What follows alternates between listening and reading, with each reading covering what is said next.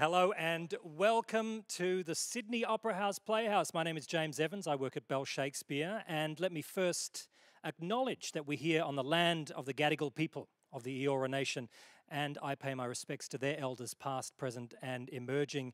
It is a great privilege to tell this story on this land, and I am joined here by the wonderful cast and directors of Bell Shakespeare's current production of the Scottish play. I can say Macbeth because we're doing the show. It's absolutely fine. Now, here we are at the Opera House, Sydney Opera House Playhouse, coming to you live with this Q&A, and I just want to mention that this production is co-presented by our friends at the Sydney Opera House, as well as with the Arts Centre Melbourne, in partnership with the Arts Centre in Melbourne. And we're going to be seen by over 12,000 students across our 5-week season, which is fantastic. We'd like to say a big thank you to the Australian Government, Department of Arts and Communications, and our national schools partner, Foxtel, for their ongoing support of Bell Shakespeare's education program. Now, let me go around first of all, and if I can throw to you first, Alex, on the end there, why don't we all just introduce yourselves, say who you are, and which character you play in the show. Thanks. Hi, I'm Alex. I play Malcolm and the first murderer.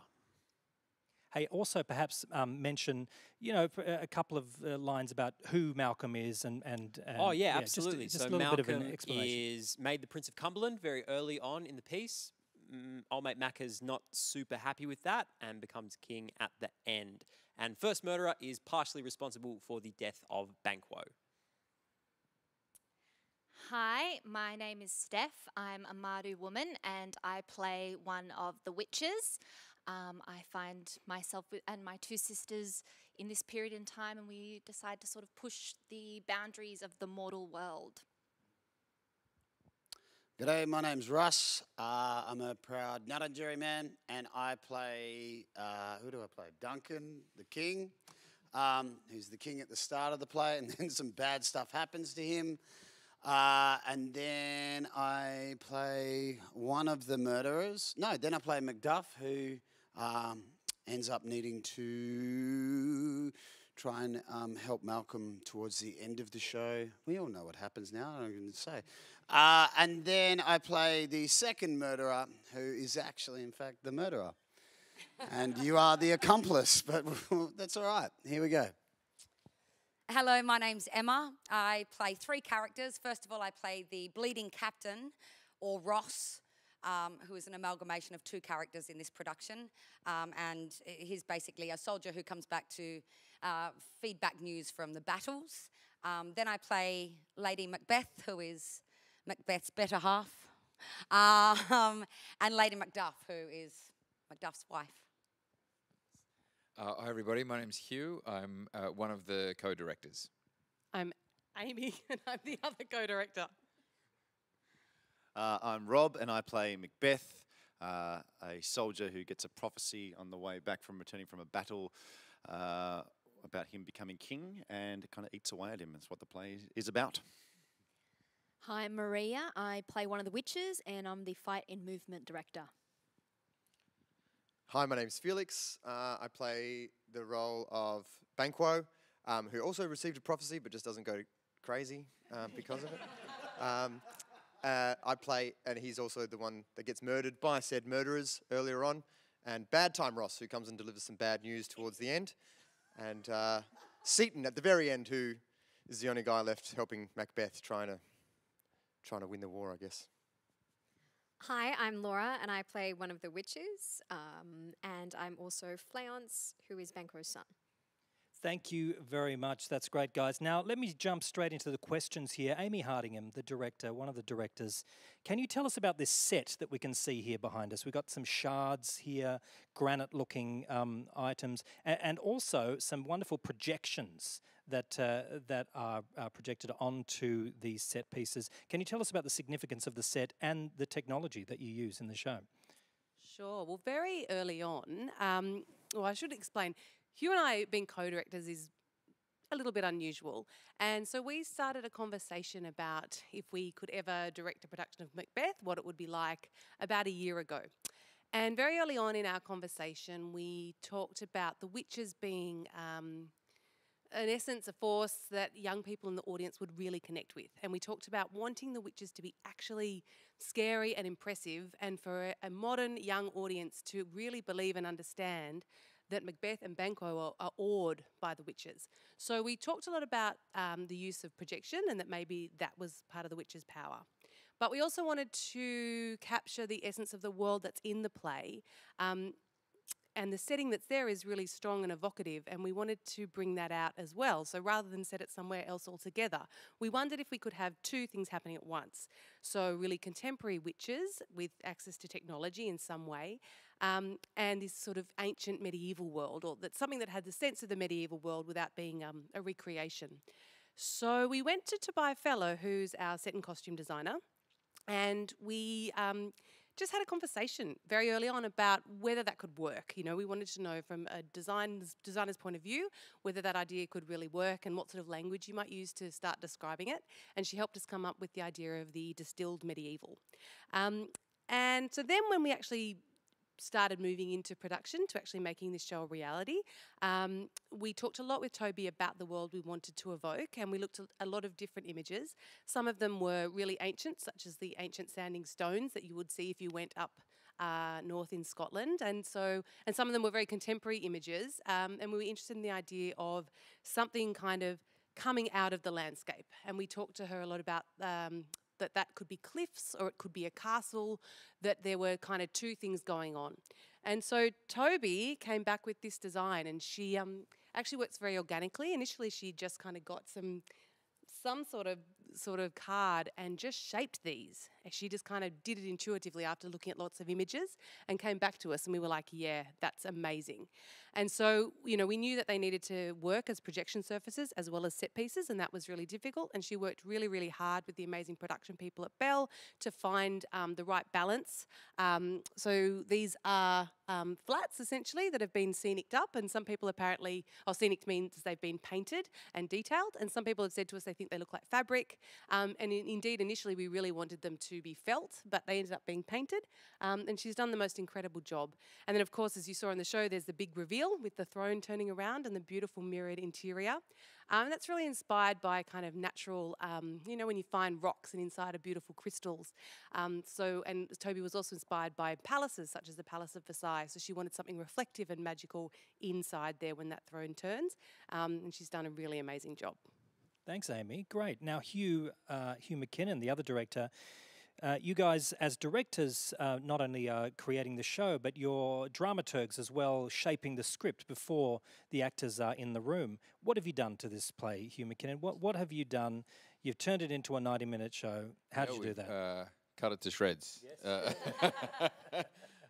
Yeah, by virtue of what this show needs to be, which means it needs to happen twice a day, and we're performing to school students, so everything needs to be done by 3 o'clock in the afternoon. So if you've got to do a show twice a day by 3 o'clock in the afternoon, it's got to be reasonably brief, and we do it without an interval. So the job is to get it down to 90 minutes. Now there's a lot of people believe that that's something that Shakespeare would have done 400 years ago when the King's Men were putting on Macbeth for the first time.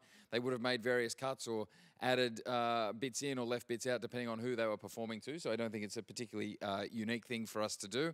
But it is sometimes, when you're a real Shakespeare nerd, it is sometimes difficult to cut all your favourite poetry. And when you're trying to make a 90-minute show for a modern audience, there's a lot of the beautiful poetry and a lot of the beautiful imagery that is first to go, because you've got to keep those bits that are driving the narrative and getting you through the story. But Amy and I think, tried really hard to find moments where we could still not use the poetry so much, but bring some of that imagery to life in other things that were going on. And we scenes that would normally be cut in such a quick version. There's scenes where two characters seemingly just talk about the weather for 5 minutes. And on the surface of it, that's what it is. But actually what they're really talking about is how the natural world is reflecting the disorder that the characters in the play have, or that some of the characters in the play have created. And so we wanted to find ways to keep elements of that in, or little bits of that in, but repurpose them a little bit. So those of you that know the play will see that we've kept some of those scenes and given those lines to other characters, because that's the other thing about this play. We only have 8 actors to work with. So yeah, we've made what should we say, Jimmy? We've found efficiencies in the in the script, while trying to keep as much of that beautiful poetry as possible. Yeah, that's great. Thanks, Hugh. Now, Maria, let me ask you a question here. Now, you're not only playing one of the Weird Sisters, but also you are the movement and fight director. Now, in this production, I mean, usually in the Scottish play, you get great big broadswords and Macas and Macduff at the end are kind of swinging them at each other. But in this production, we've chosen to go without weapons. Tell me a little bit about the fights and the decisions behind how you choreograph those fights. Yeah, sure. So with the fight scenes for this play, we're pretty much using hand-to-hand combat. So while from the style that we've decided to utilize comes across various forms of martial arts, from Brazilian Jiu-Jitsu to Hapkido to Aikido to Taekwondo and there's locks and spins and grappling, and it's really fascinating to work with actors and be able to build upon the fight scenes. But the main thing is we don't want audiences to know where their fight scenes are going, as well as there is a rhythm and a beat and a flow to it, so that keeps people on edge when it comes to watching the escalation of the scene. So I feel like it was really fun to work with the actors on this and to build upon the fight scenes, and even for them to also come up with new ideas on how to be efficient with their moves, or how to prolong the scene, or how to even react to the hits and the dodges and the misses. So yeah. Was there training during the process as well, strength and conditioning, that sort of thing, during the rehearsal? Yeah. So every single day we would have about half an hour to just run through the basic moves, from punches to kicks to spins. Every single move that was designed on stage was broken down and practiced repetitively over and over again until it was finally in the system of the actors. So what you see is pretty much a lot of hard work behind the scenes in rehearsal. And often, Maria, you had the whole cast involved in those warm-ups and learning the particular moves from the fights, not just the people that were in the fights. Yeah. Yeah, and I believe that by doing that, it just shows how accessible these moves are, and it's, even though it looks spectacular, but if we break it down, people who have never done these types of fights can actually try and give it a go and see the outcomes of it. Great, thanks. Thank you, Maria. Emma, let me ask you a question. Lady M, playing one of the iconic roles in Shakespeare. How do you play a role that everyone has an opinion about this role? How do you approach it fresh and not let those words get in your head? Yeah, sure. Great question. To be honest, yeah, it was quite a process.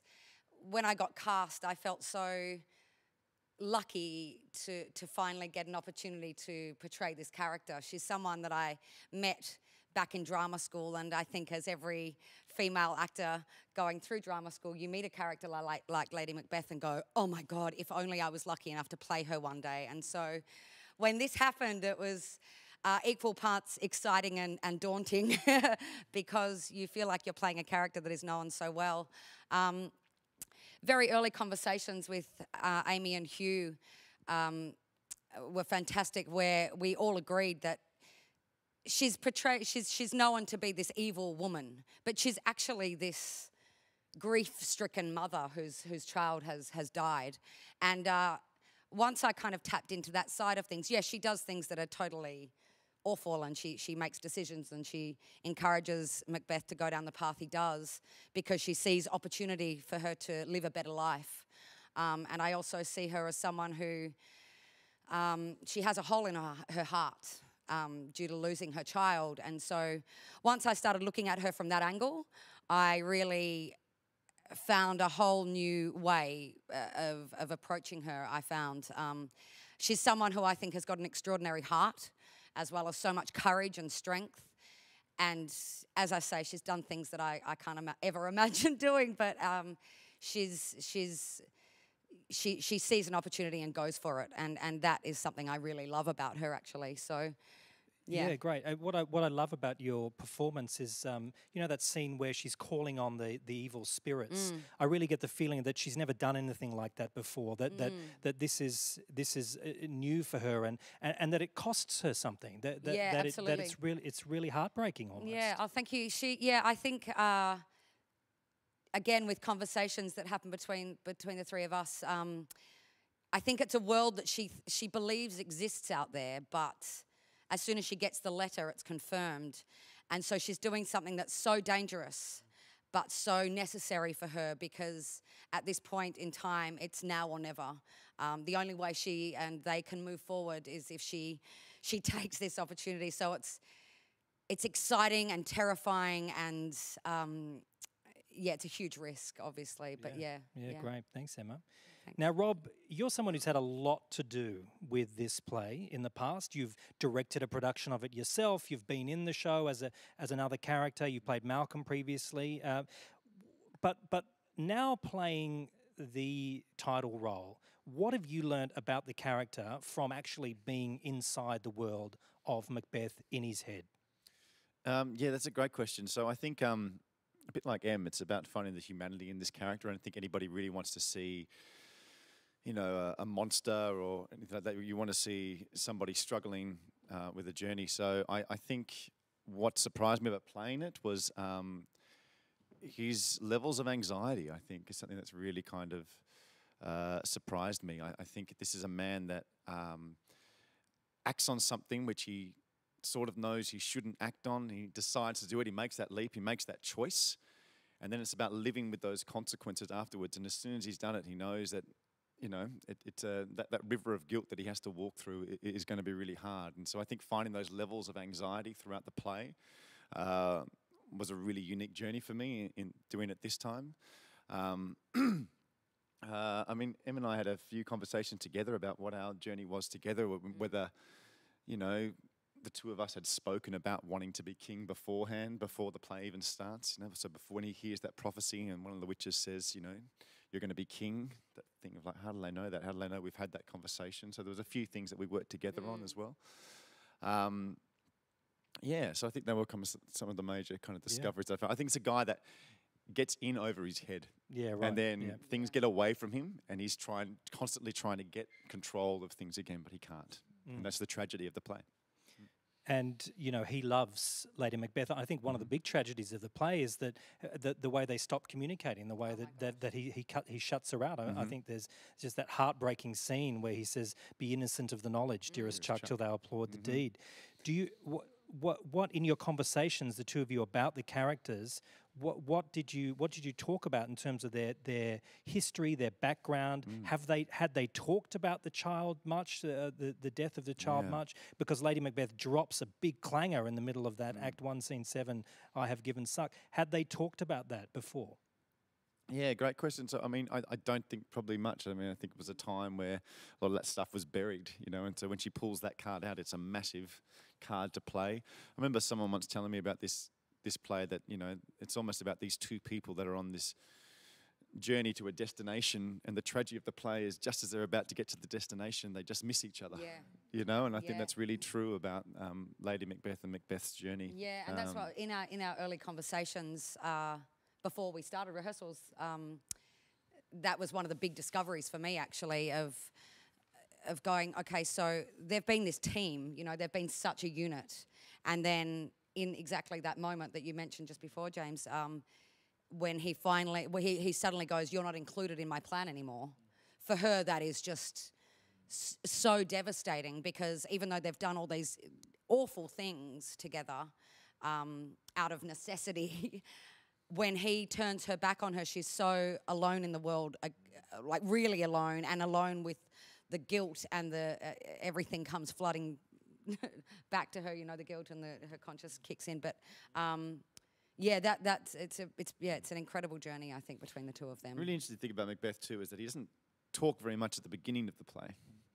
You know, all the scenes with Lady Macbeth at the start, it's all one-word answers, you know, or one sentence, blah, blah, blah, or even with Banquo, he doesn't talk much. Banquo does a lot of the talking in those scenes, and then after he's done the deed, it's like he can't shut up, you know. And so I think that's a really big clue to that Shakespeare's giving the actor playing Macbeth there about, you know, what's this character going through. And I think, that's a great insight. Thanks, Rob.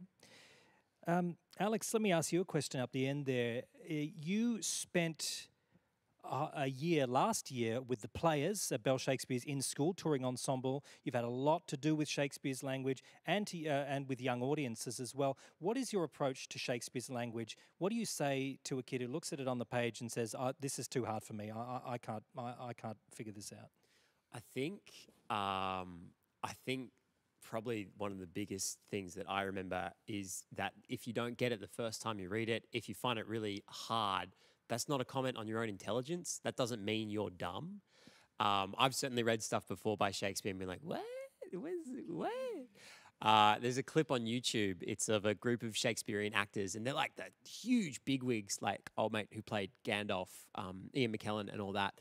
And they're kind of gathered around the table, like looking at a text, and they're reading it, and then suddenly they kind of get really confused as to what's happening, and they pull up their like specialized Shakespeare dictionaries, and they're picking it apart, and like these people who are at the top of their game kind of get lost in it as well. So like for anyone that picks it up and is like, this just feels like this massive wall of words, I don't get what's going on, then I think the first thing to do is just be like, that doesn't mean you're dumb. Yeah. From there, because there's so much more, I think, you know, Hugh says this a lot in the work I've done with him. It's actually about getting it up and moving it. There's this great phrase that old mate uses, Hugh, blueprints in space. Shakespeare wrote these things, and although, like, you know, the culture was a lot of listening, which is very different to us. We're very visual these days with TV and all that. But the plays were made to be seen. They were made to be watched. They were made to be viewed. And the same way, if you investigate it just by sitting down and just reading it, you're kind of stacking the odds against you. You want to be getting up and moving it around and seeing what happens when one character sits still the whole time. What happens when one character runs around a whole lot. Just really encouraging play with it and taking away the thought that it has to be this dusty old manuscript that a dude with a beard and a frill this big wrote hundreds of years ago, I think is the key thing. Yeah. And then to sort of start, you know, there's a lot of imagery that we've kind of chatted about, and you saw the show. Like Shakespeare goes on a lot about these massive pictures that he builds with words that are about these incredibly huge stakes of heaven and hell and life and death and just these things that are enormous. And I think to kind of be brave in that and to have fun in dipping into these things that we're not always ready to talk about, but that affect all of us, and to start kind of unpacking those pictures and personalizing what they mean to you, rather than it just being like, I don't know what's going on. And then, sorry, I'm rambling. I'll be real quick with this last bit. I know some other people in the cast did this as well. I'd really encourage finding a way to voice it in your own words. Just to be specific about what's going on. If you can take a Shakespeare text and sit down and pick it to pieces and be like, this is what the character's saying, and write it as you would say it. I know there's some fantastic resources online that do that for you. That can be a great entryway into making this pretty complicated language much, much, much more accessible than just a 400-year-old dictionary.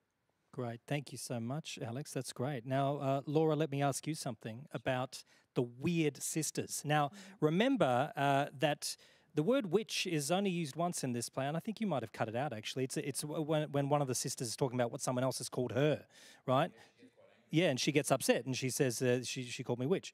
But they call themselves the Weird Sisters. Now, is it the Weird Sisters' fault that all this stuff goes down? Is it their fault, or is it Macbeth's fault, or Lady Macbeth's fault? What is the role of the Weird Sisters in this whole world falling apart?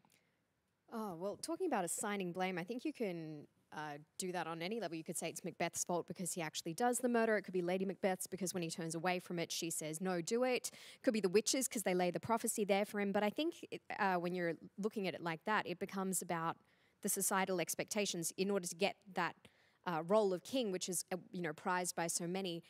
Society has put that in a position of desire, and then with the little triggers it gets there. So I think the Weird Sisters, they spark a flame. They're the catalyst for the idea of pursuing, your dream. However, you might have to get there. In his case, it's murder. Kids don't murder people. But I think the Weird Sisters aren't to blame, I don't think. I think they're actually a very good function as a way of showing how little it takes in order for something quite dark to happen. It can be a very small catalyst, and I think they're there to function as a sort of a reminder of conscience in a way. Yeah, that's great. Thanks, Laura. Now, Felix, you play Banquo as well as a number of other characters, but I reckon the best thing about playing Banquo is doing ghost acting. Yeah, always wanted to do it. Yeah, it's amazing. Now, so many different ways that you can interpret playing the ghost of Banquo. How do you approach the role of a ghost? I just try to be as invisible as possible. By walking slowly and not making any noise. No, it's kind of cool. Like, it's an interesting moment, and it's one that I didn't really think about too much. And then as I've throughout rehearsal, thinking about what I was actually going to be doing. So, you know, Banquo in our version, he kind of gets killed, as you saw, murdered by the murderers, and then slowly rises and walks off. And that journey from that point, for me, is what is driving Banquo throughout the play, and what is he still seeking as a ghost? I know that that's probably not what perhaps is intended, but for me, I had to try to work out why is Banquo still here? Because he is still here. It might be a figment of Macbeth's imagination, but for all intents and purposes and for this production, Banquo is here. So what does he want? So you always have to work out what you want. What does your character want? So I've been thinking about it in terms of he is ambitious, Banquo. I think he is ambitious. I think he got told that his children are going to be king. He's not going to be as happy as Macbeth, but he's going to be happier. That was kind of a strange thing, but that his children will be king, and he never says anything. He never dobs in on Macbeth. He questions whether Macbeth did it. He's pretty sure that he killed King Duncan because he says, "I feared thou playedst most foully for it." But he never tells anyone, and so there could be a production, there could be a world where Banquo, they have a conversation, and Banquo goes, "Dude, I know, like, it's cool." Maybe, you know, I'm not saying, but so in my head, when he comes back as the ghost, he